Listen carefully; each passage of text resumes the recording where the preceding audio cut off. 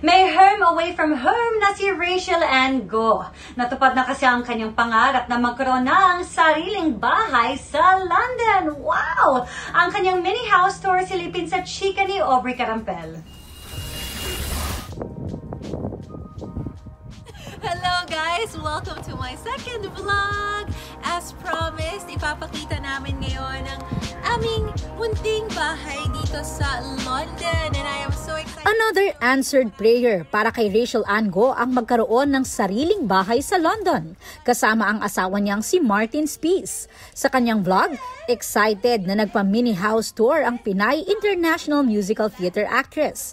Ang kanilang periwinkle door, si Rachelle daw mismo ang pumili ng kulay at nagpintura. This color reminds me of the sunset. Alam mo yung kapag, diba, pag bababa na yung araw and then the sky is like blue, purplish. Ang ganda daw So parang it's so inviting. So yeah, I think Martin likes it. Do you like it? Love it. Love it. Diba? So, may warm, cozy at vintage vibes ang interior at furniture sa bahay ni Shin. Itong nagka-lockdown, naging hands-on sila sa pag-aayos nito at karamihan sa kanilang mga gamit may kaakibat na kwento. Ito ang unang furniture dito sa bahay. I was in the Philippines when Martin got the keys. And then, he moved by himself. Sorry, Martin. He moved by himself. And dito siya natutulog. Certified plantita rin si Rachelle.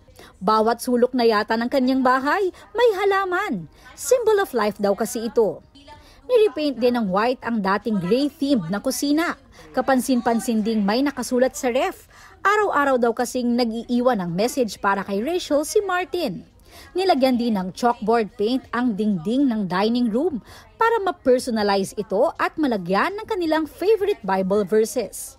Sa kanila namang conservatory, overlooking ang garden. Dito rin daw sila nakakapag-quiet time na mag-asawa tuwing umaga. Nagta-transform din ito kapag gabi dahil pinalamotian nila ito ng fairy light. So it's like Christmas here every day! I love it!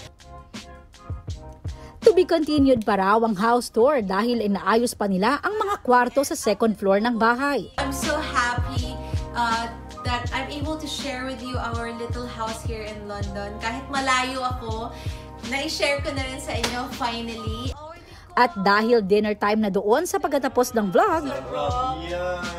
Say it again? Sarap yan! Sarap yan! Aubrey Carampel updated sa showbiz happenings.